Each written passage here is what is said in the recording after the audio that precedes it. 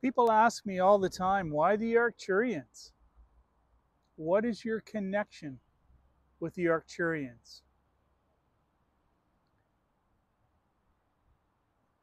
Well, many years ago, pre-teens, when I was very young, I noticed on my right leg the constellation of the Big Dipper formed by freckles.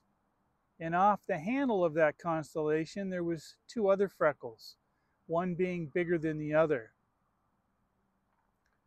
I had no idea what that meant. I asked my mom what it meant. She didn't know.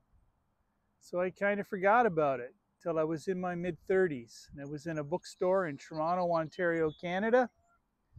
And I found a book. And on the cover of the book was the constellation of the Big Dipper. And off the handle were two stars, one being brighter than the other.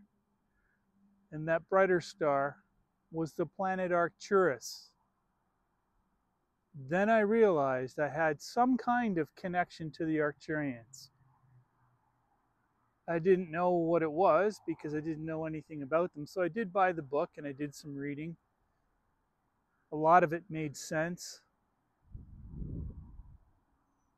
But really I didn't do much with it until I started to discover new energies.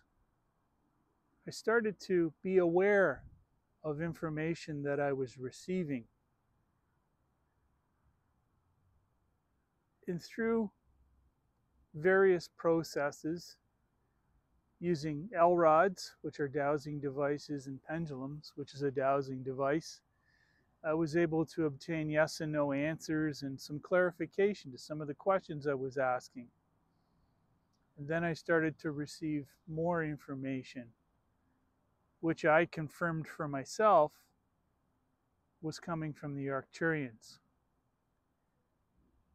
This inspired me to make some handheld devices, three-sided pyramids, not four-sided. They instructed me to specifically make three-sided pyramids and steep angled pyramids.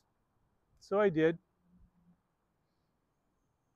I made these devices, I worked with them, it developed into a pretty neat pendant that I wear almost every day.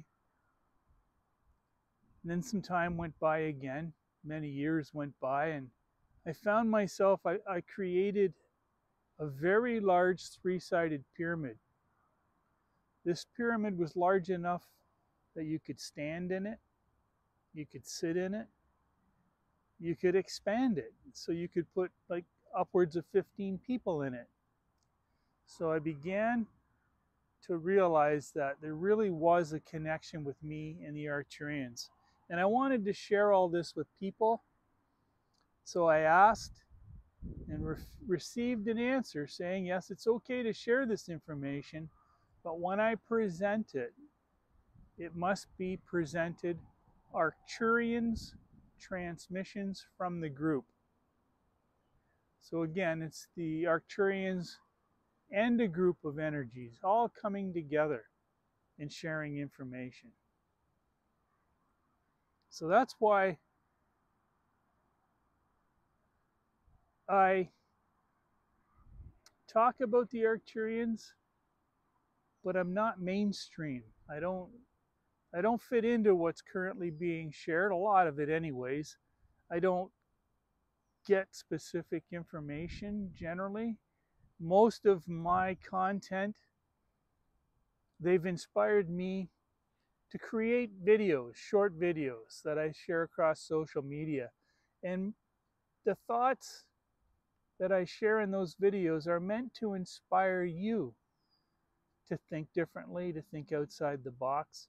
If you can watch one of my 6-second videos or an 8-second video, and that video just makes you stop and think, provides you with one of those wow. You know those moments you get every once in a while, those wow moments? Well, that's what my content is meant to do. Provide you with those wow moments. So that's pretty much my connection with the Arcturians. It's a growing, evolving path, changes all the time. Information is there.